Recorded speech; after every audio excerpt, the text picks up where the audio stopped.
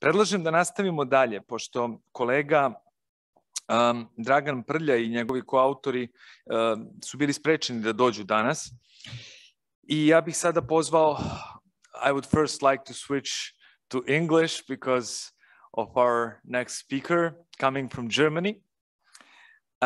Eva Weinbeer, the judge of Constitutional Administrative Court in Regensburg, great scholar and a good friend of mine that will share some of her thoughts on the topic of the dealing with sexual orientation in changing jurisprudence, namely issues dealing with sexual orientation and gender in Germany have been quite a hot topic in recent years. We also had the decision of Bundesverfassungsgericht about the third positive gender, drittes positives Geschlecht, that you can pretty much state yourself not only being male or female, but also the third positive gender. So all these related issues are quite,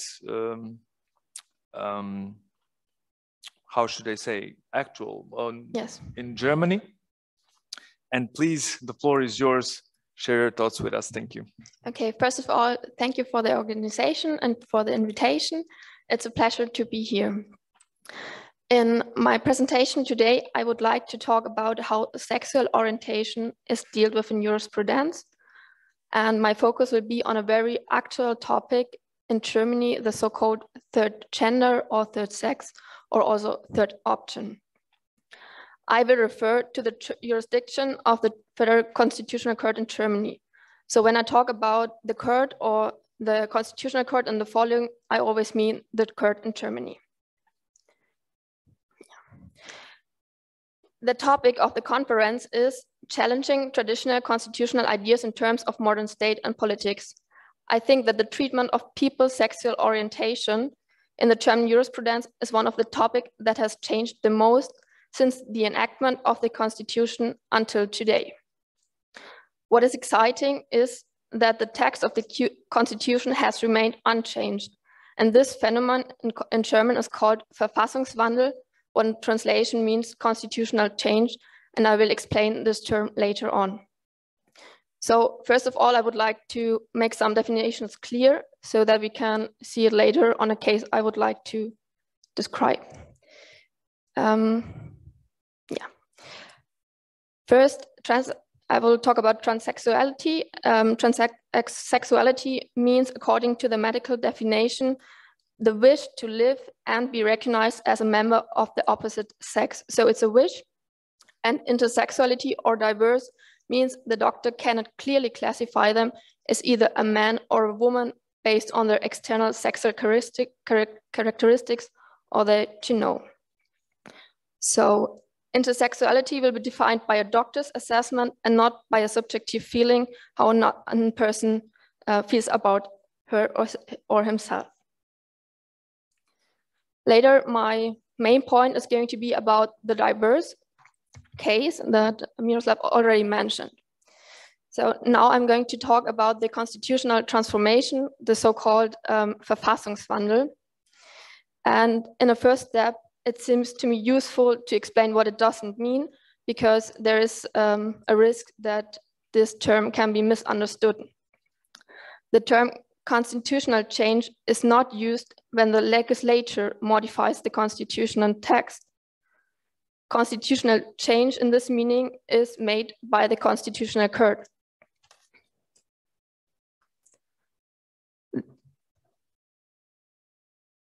The Constitutional Court is the ultimate interpreter of the Constitution.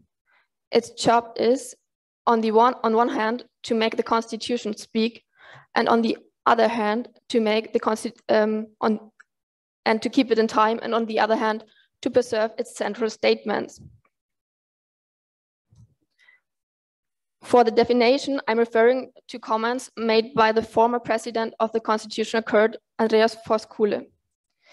Even though the court is independent, the court is not free to do Verfassungswandel, constitutional change, anytime. It always needs justification. That means they have to ask like experts in topic of medicine or psychologists, for example, in the aspect of homosexuality or sexual orientation. The constitution is like any law, it's open to interpretation. Not every form of interpretation is constitutional change, but we can say that constitutional change is like a really tough form of interpretation of the constitution. The ex-president of the court said, like this term I would use in a short way, that Verfassungswandel is a change of meaning without changing the text. Okay. Constitutional change can therefore also be described as a special form of constitutional interpretation. However, this way to interpret this is also criticized because we are far away from the original heuristic moment. And now, knowing this term, I would like to make it more clear on Article 2 and Article 3 of the German Constitution.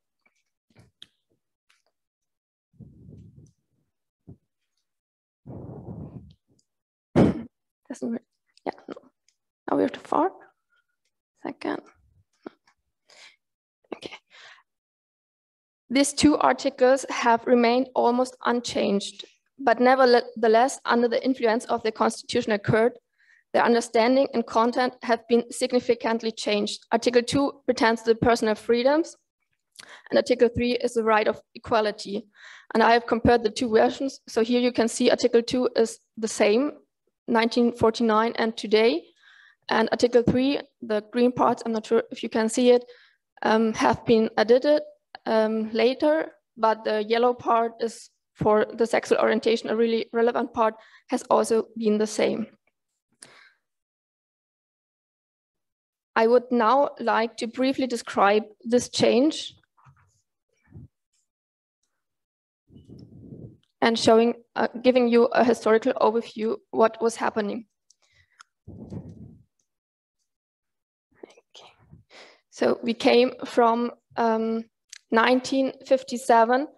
The court had to rule on whether the penal code, which provided for the punishment of homosexual men, was in accordance with the Constitution. At that time, the court said that the punishment of homosexuality in men is legal. And I would like to citate one part of this decision to make the difference clear between now and their time. So the court said,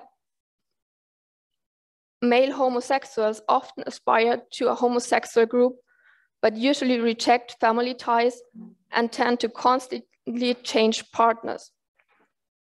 If one takes into account the greater sexual aggressiveness of men, it is evident that the danger of the spread of homosexuality is far greater in men than in women. So 1957, the court said homosexual men are much more aggressive than women. Then homosexuality was punishable until 1994, and after the criminalization was abolished, a series of laws followed that gave homosexuals certain rights and obligations. So in 2001, the civil partnership law was introduced that gave like more rights to the homosexuals near marriage, but not a marriage. Later, also tax law and heritage law was changed. Finally, in 2017, the Act on the Introduction of the Marriage of the right to marriage for persons of the same sex was adopted. This allows homosexual couples to enter into marriage in Germany now. And now I would like to read another sentence from the court in 2013 that was made about a tax law decision. There, the same court, like some years later to the same rules, said to ignore the fact that children also grow up in civil partnerships would amount to indirect discrimination precisely because of the sexual orientation of the partners. Such unequal treatment cannot be justified by the aspect of typification. So we see, like, this is one of the important points. We come from criminality to marriage for all. In the last part, I would like to tell you about the decision from the third sex. Okay. Yeah. The case constellation is that a person, I will just call the person A, and I tried not to use any gender, has applied to the registry office for a correction in the birth register. The person applied for inter or diverse to be entered instead of female, or if that was not possible, into diverse into the register. The register office rejected the application because such an application is not possible under the personal status law. The person A fought through all instances and finally lodged a constitutional complaint at the Constitutional Court. The person A claims that the provisions of the Personal Status Act violate the general right of personality and is also a discrimination on grounds of gender of the Constitution. So at first I would like to have a short look at the rules. There's the section 21, paragraph 21. There was ruled that there's necessary a registry of birth, the sex. And in paragraph 22,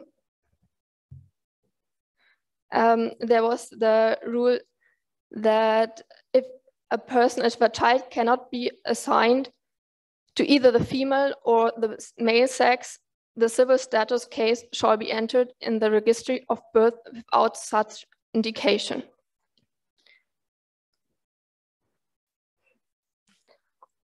The court made the decision that these laws are against the Constitution because the belonging to one gender is of outstanding importance of individual identity. So it means a K position. Also, the court said that an open gender is not enough. And the third point is, that was like the argumentation from the other courts before, that also the bureaucratic and organization effort is to be accepted. And now I was looking at this decision to see where the constitutional change, Verfassungswandel, can be seen. So the court said that the text of the Article 3 of the Constitution allows without difficulty to include them, various persons, into the protection. The article speaks generally of gender, which can also be a gender beyond male or female. And the next point is, and this is like to see the change, the history of origins does not contradict this understanding. The fact, when formulating the Constitution in 1949, the authors probably did not imagine people of a different sex as male or female, does not contradict this. These people are to be included in the protection against discrimination due to actual knowledge of their gender identity.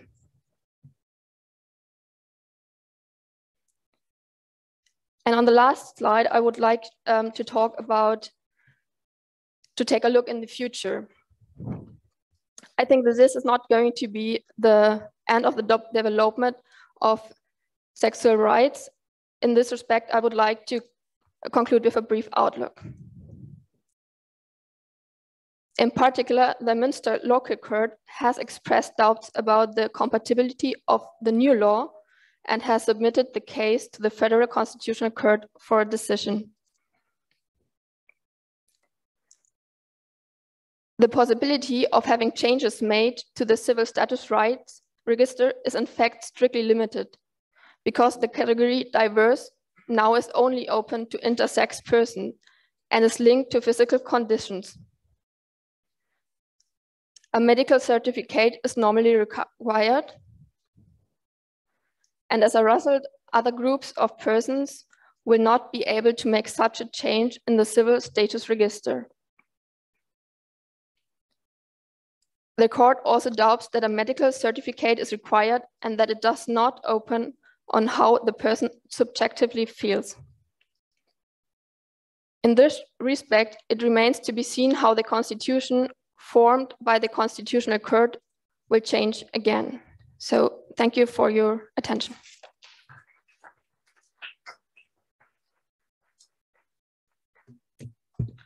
Vielen Dank. Thank you very much, dear Eva. This is a controversial topic. This is a controversial decision. Lots of consequences on legislative levels in Germany, on a federal Länderstufe level as well. So we'll also discuss it a little bit more in the discussion, probably. Thank you very much for your contribution. So the next speaker doesn't need an introduction. The next one is my good friend and colleague, Dr. Miloš Stanić, who will present his paper that he wrote with also a colleague of ours, Jovana Rajić-Čalić from the Institute of Comparative Law. And it has to do with bearing of religious markings in a working place, the reasonable adaptation and the case of Eveida. Please. Miško uključeno je? Jeste.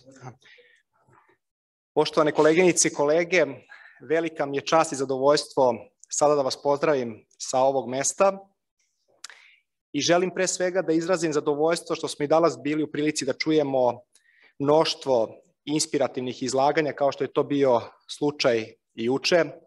Prosto čovek da poželi da ova konferencija, Beogradski ustavnopravni forum, traje nešto duže od ova 2 dana. Ko zna, možda ćemo i u godinama koje dolaze to i uspeti, tako da je ovo sada jedan početak, može se reći, ne početak u skladu sa onim da se prvi mačići u vodu bacaju, nego jedan početak koji obećava i koji je zalog za budućnost ovog ustavnopravnog foruma.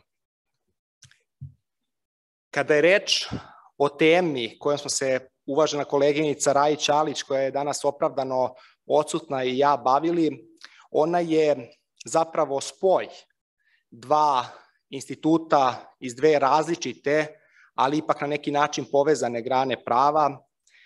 Dakle, koleginica Rajić-Čalić se bavi radnim pravom, dok se ja bavim ustavnim pravom, i mi smo promišljali šta bi bila onako jedna adekvatna, najbolja tema koja bi mogla da odgovori onom imperativu društvene i naučne opravdanosti. I na kraju smo došli na ideju da se bavimo slobodom, odnosno pravom na slobodu misli, savesti, veroispovesti, i to u jednom njenom aspektu, u jednom njenom ispoljavanja, to je nošenje verskih simbola na radnom mestu, u kontekstu prakse Evropskog suda za ljudska prava, uvek aktuelna, imajući u vidu da je Srbija članica Saveta Evrope kao i sve države regiona, tako da apsolutno tema je onako na prvi pogled opravdala, izbor teme opravdao taj svoj imperativ naučne i društvene opravdanosti.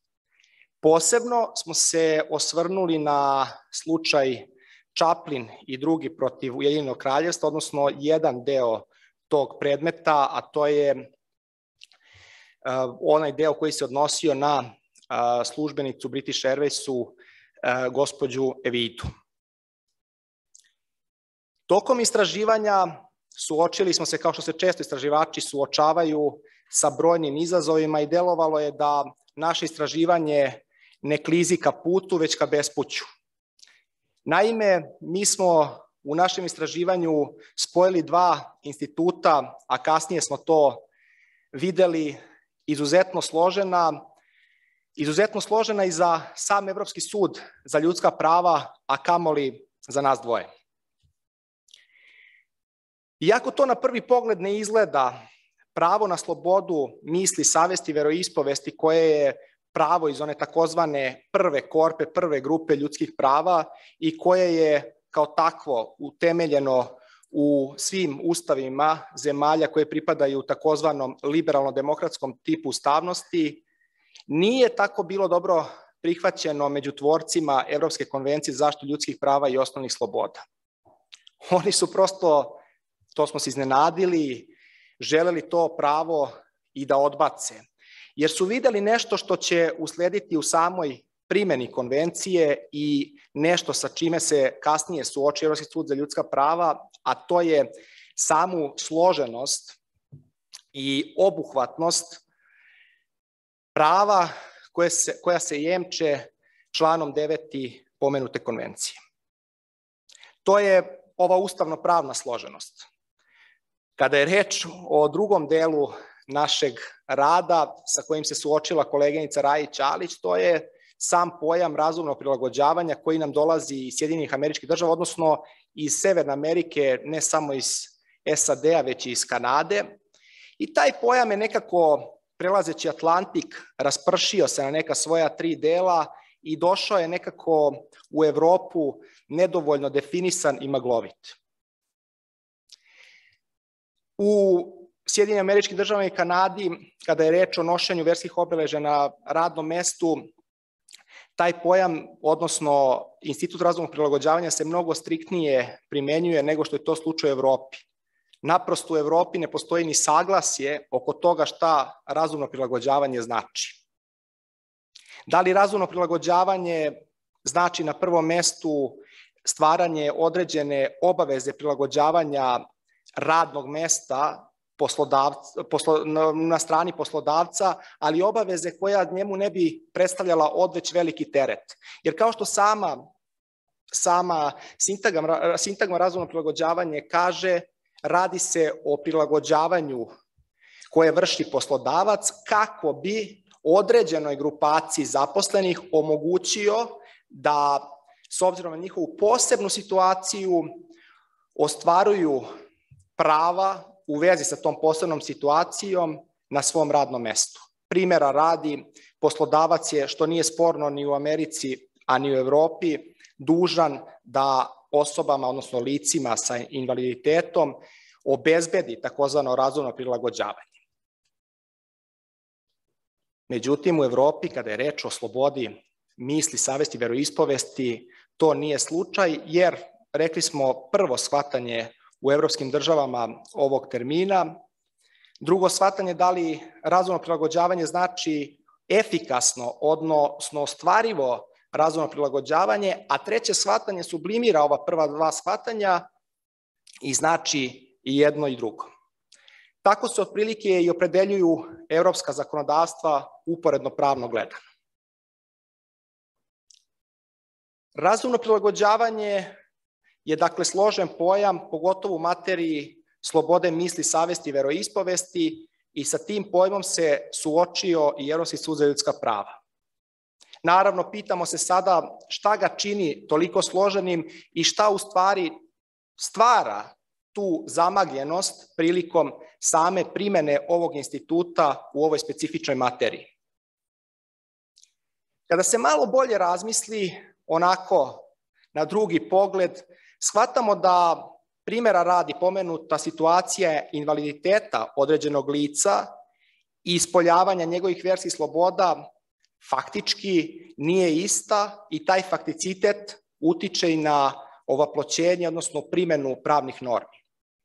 Naime, jasno je da jedno lice ne bira da li će, nažalost, biti lice sa invaliditetom ili ne, dok kod razumnog prilagođavanja u sferi slobode religijskih uverenja postoji ona fina sloboda, odnosno mogućnost pre svega da zaposleni, lice u radnom odnosu, ostavi tu svoju slobodu ispred vrata poslodavca, pogotovo ako je to interes samoga poslodavca. Evropski sud za ljudska prava se u nekoliko predmeta koji se u samom radu obrađuju suočavao sa problemom ispoljavanja, odnosno nošenja verskih simbola na radnom mestu i sumarno gledano možemo samo kazati da je Evropski sud imao jedan onako krajnje suzdržan stav prema tome i davao je široku marginu, široku mogućnost procene državama članicama Saveta Evrope da one u skladu sa konkretnom situacijom u konkretnoj državi procene da li je zadiranje u slobodu predviđenu članom 9. konvencije opravdano ili ne. Taj stav Evropskog suda za ljudska prava, imajući u vidu naša neka razmišljanja, promišljanja, je potpuno opravdan. Prvo, svaka država članica Saveta Evrope ima svoje određene specifičnosti i ne može se stvoriti u tumačenju ovoga člana i u primjeni njegovoj određeno jedinstveno tumačenje takvo koje će samim državama koje su najbolje pozvane i zapravo jedino pozvane da odrede kolika je širina te slobode, nametnuti odgovarajuće rešenja koja neće biti skrojena po njihovoj meri. Onda bi se pravo potpuno izvrglo u svoju suprotnost. A to je Evropski sud za ljudska prava veoma uspešno i vešto izbegavao. Drugim rečima, o institutu razumnog prilagođavanja nije moglo da bude ni reči.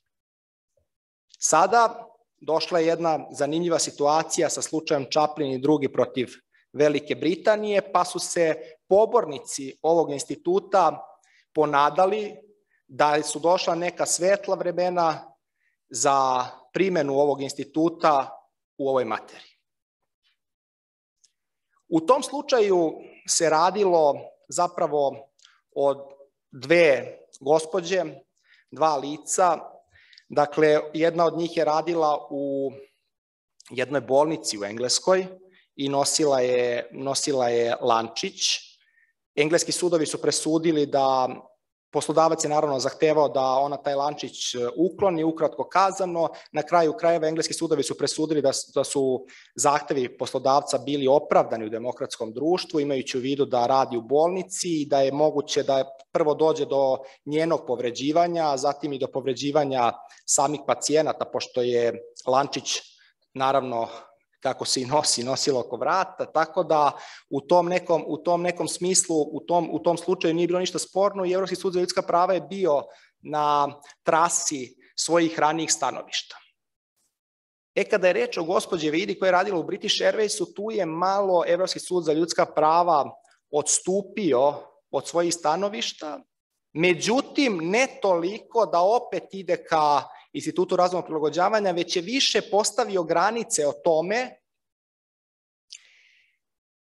tome kada je opravdano mešanje države članice u sferu slobode misli, savesti i veroispovesti. Drugim rečima, Evropski sud za ljudska prava je postavio jasne kriterijume o tome šta bi sve, odnosno o čemu bi sve trebalo sudovi u državama članicama da vode računa prilikom procenjivanja da li se radi o nedozvoljenom zadiranju u zajemčene slobode. Bez obzira što se napravio neki korak, nije se otišlo dalje od toga. Na kraju krajeva koleginica Rajić, Alić i ja smo zaključili da je ovako stanovište Evropskog suda za ljudska prava odveć opravdano.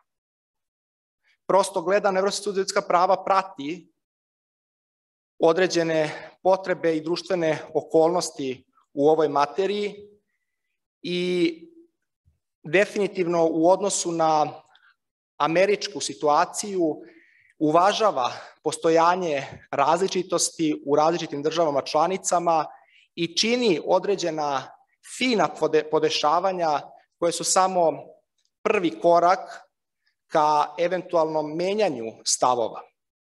Ipak, lično, mišljenja smo da za radikalne zaokrete nije vreme.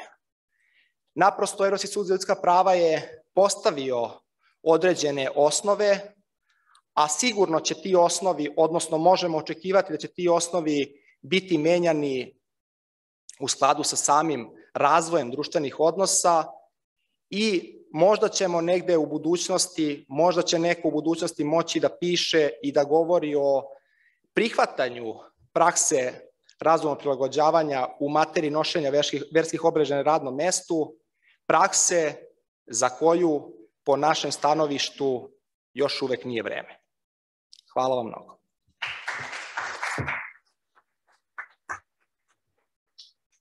Puno hvala, dragi kolega Staniću. I sad imam zadovoljstvo.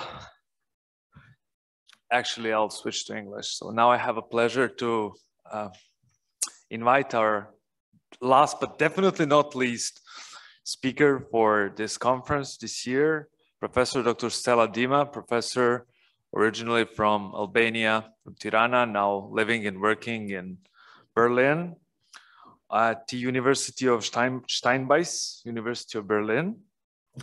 So she will present her paper on securing workers' rights in times of pandemic, working from home dilemma.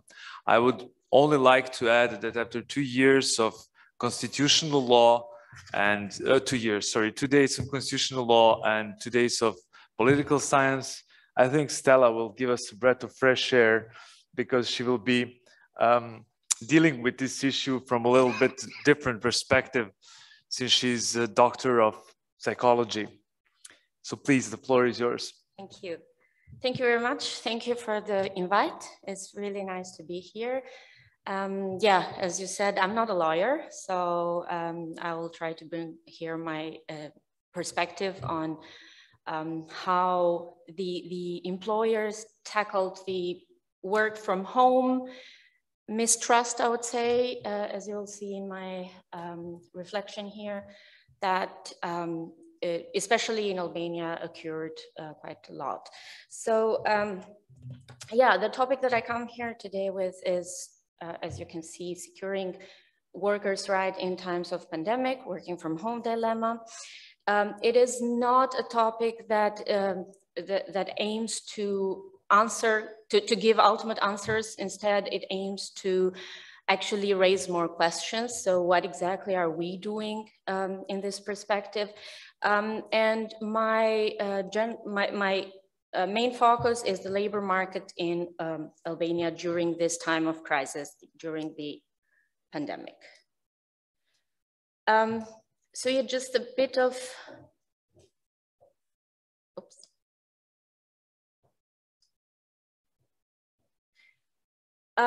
So yeah, just a bit of introduction. As governments around the world actually started to encourage workers to leave employees to work from home in order to break the chain of infections. Not everybody actually did that. As statistics show, in Germany, which would be considered a high trust society, only 30 to 50% of employers allowed work from home. Here I need to specify when they could, so it's practically, this is more office work, not factories. For sure, and in Albania the number was less than 20%, and actually this 20% is more the governmental institutions which could. Instead, the private sector actually did almost not allow it at all. What I've seen in my interviews, as I will show, these are like a couple of research questions that I aimed to look into during this time, is I found that there seems to be a lack of trust. It seems to be a lack of trust in this scenery where employers do not trust their employees to be actually working from home. Like they want to do this sort of head count in the office. If everybody is in the office, despite whether they're working or not in the office, at least they're in the office, so they kind of justify their salary. Which certainly is not good, but as the statistics also show, in Albania there is a lack of trust not only in the labor market. Statistics show that the people in general do not trust the government, they do not trust the employers, they do not trust the legal system, they do not trust the educational system, not even the health system. So all of these combined actually do bring us to a very dark scenery of the pandemic as well. This is just another more detailed perspective on the work from home, which is actually not a new thing. It's not the first time that we experience work from home. This is not only a pandemic thing. This is not only an emergency situation. Technically, work from home also due to economic reasons was experimented in different cases in many states. And like, for instance, I bring here one experiment conducted in 2014 when call center employees were encouraged to work from home, and the results actually are very interesting, because actually it showed that work from home was actually more efficient. So it increased the performance, and of course everybody's nowadays also sort of stressing the fact that, of course, not commuting to work, not necessitating anymore as many sick days as previously. So practically when you just have a mild headache at home, you can still work since you don't have to travel to the office and so. So practically we see that there is actually kind of more work, and the time of work is actually increased. Yeah, this is a statistic of EU. In EU states, the average trip in 2019 was 25 minutes one way, single trip. So it makes like 1 hour just commuting. And yeah, time of work is actually increased during this, so the work from home, because technically workers do not anymore like switch off their computers at 5 sharp, but they give kind of more a bit of more time.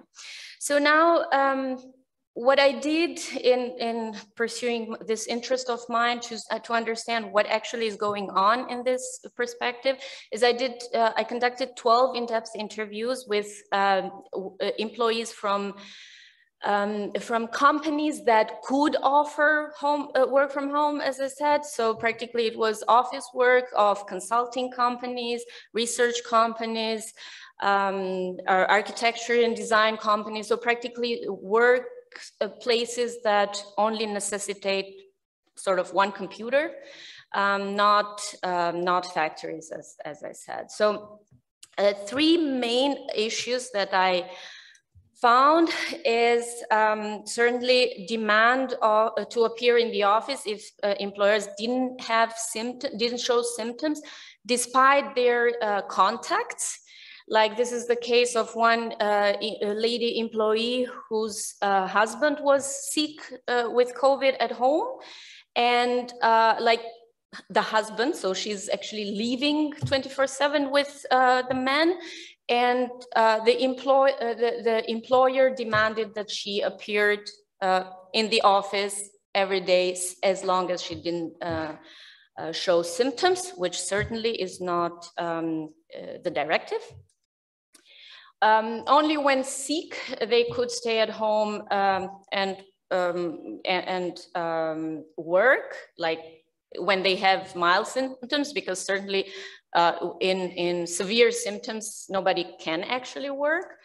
And this is the case of somebody responding that actually, despite the fact that every day, and this is 2020, by the way, so it's like the peak of the pandemic, although we're now facing another peak. So technically the story is repeating itself, but the data are older than this time.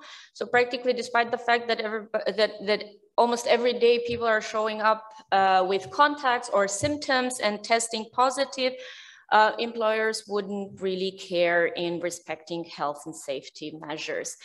Moreover, what is to me more problematic is actually the stability at work and the security to actually keep the work, which salary can be reduced, and it actually has been reduced, especially in Albania, but at the time where lockdown was stricter, and the government like had this curfew times until 1:30 p.m. So practically only half day people could actually move. Employers still demanded people to actually go to work despite the fact that only half day they could actually get out of home.